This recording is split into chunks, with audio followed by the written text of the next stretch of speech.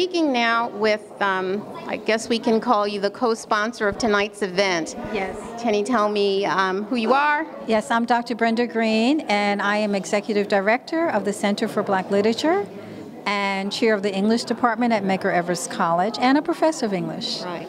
And so tonight is really all about you guys. Yeah, this is really exciting. The synchronicity of having this exhibit on the photographs exhibited at the same time as the movie came out was just really, really perfect timing. And of course, to have this on the birthday of Martin Luther King is really, really important.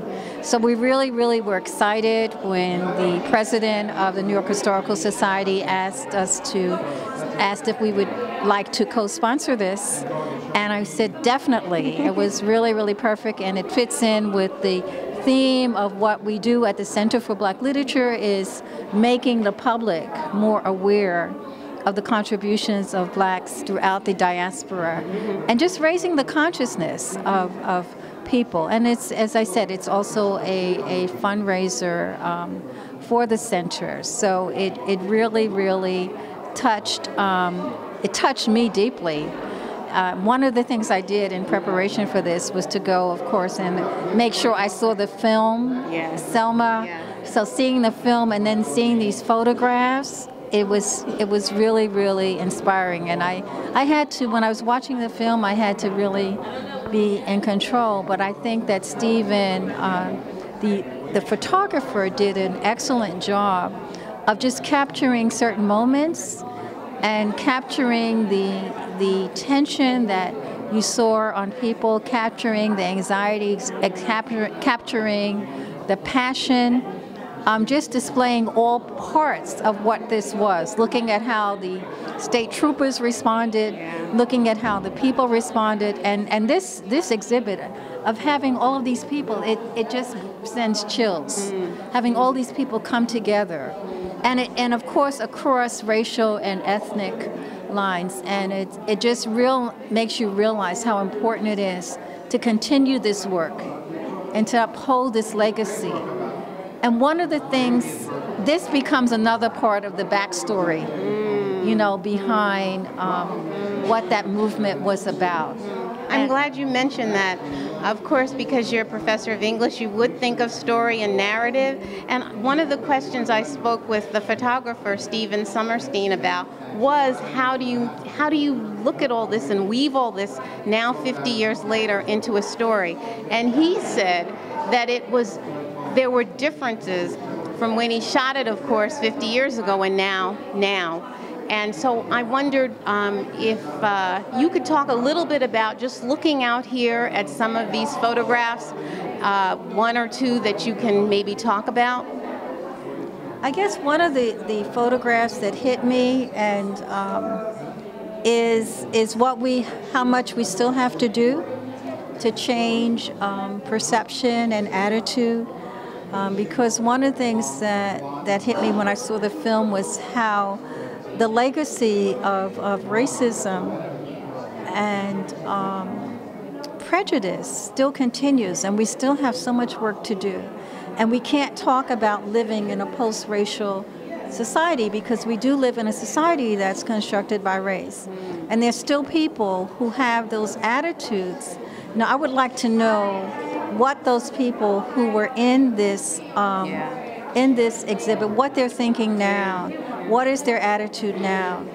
And so that was one of the ones that struck me. And of course, this magnificent photo of seeing the vast range of people who came together to march. It just, like I said, it just sent chills. It sent chills. And of course, seeing Martin Luther King and John Lewis. I looked at John Lewis and said it was such an accurate representation of him. I just find it just really, really inspiring and motivating and a reminder of how we have to continue to do the work to ensure that the work that people in the civil rights movement did is not forgotten, that we build on it. We have that responsibility. We have that responsibility as citizens of the world. We have that responsibility as educators. We have that responsibility as parents. We have that responsibility in terms of the general public. And if we don't do it, there's no one else who can. And Martin Luther King and the work that the people did and the courage that they had is a reminder of the fact that nothing comes without struggle. The struggle continues, and we should not fear that. We should embrace that, because your persistence is what changes things. How do we affect change? So the challenge when I look at an exhibit like this is, how do I get young people to understand the significance and the value and the importance of this? How do we get them to understand what legacy was left and what they must do? And as you're talking, I'm thinking too that these photographs can be some part of that legacy, and perhaps the center that you oversee is something. What's coming up with the center? Okay, so we have a couple of things coming up this month of continuing the importance of recognizing our heroes and sheroes, and we're doing a program on Langston Hughes, who, you know, as a writer, was not only concerned about telling our narrative and stories, but telling them in a way that is very authentic, authentic representations of people of color. And he made sure that he lived a life. You know, he was not the writer who sat there in an ivory tower and wrote. So we have, his new book is coming out on letters from Langston Hughes. And then we're very excited, at the end of the month, on February 25th, we're doing a program with Herb Boyd and Gloria Brown Marshall, which looks, there's the Third World Press, which is the oldest independent black press in the country, edited the letters of Malcolm X. So that book came out recently, and Herb Boyd and Gloria Brown Marshall are going to be talking about it. That's at Medgar Evers on February 25th. And then we're very excited because, you know, this is a year of, I mean, we always are a part of a struggle. But when you talk about resistance and liberation, we decided as a result of our last conference that we needed to have a day where we had activists and writers and scholars talk about what we can do around the issues of resistance and social justice. And so we decided that our National Black Writers Symposium, which is held every other year over one day, would be devoted to that.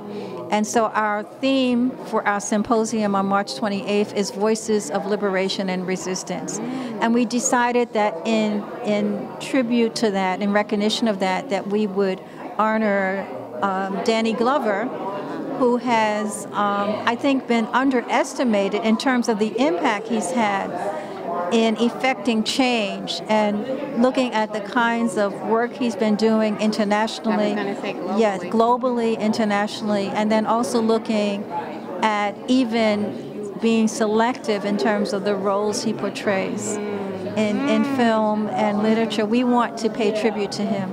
I think as a people, as a culture, as a nation, that we don't do enough to take care of those who have paved the way, and we don't do enough to honor them and take care of them, and we have to do a lot more of that. So we're looking forward to honoring him, and we're going to have some other very conscious writers be part of that. Tyanisi Coates is going to be part of that. Jacqueline Woodson, who just wrote her autobiography, telling her story. We know a little bit about her. Yes, Askia Touré, you know, a long-time activist. Sapphire, who's done something in terms of resistance. Women, Kevin Powell has been invited. Jamal Joseph, former Panther. So we're going to look at bringing together an intergenerational group of writers and scholars and artists to talk about where we are now and what we can do, and to educate. Exactly. And that's a beautiful setting for us here. As you look behind me and Dr. Greene, you see this amazing image of what can happen when you do exactly the kinds of things Dr. Greene is talking about: resistance, knowledge, coming together across ethnic lines, across religious lines, and all the rest of those lines. And this is the powerful image that I would like you to be left with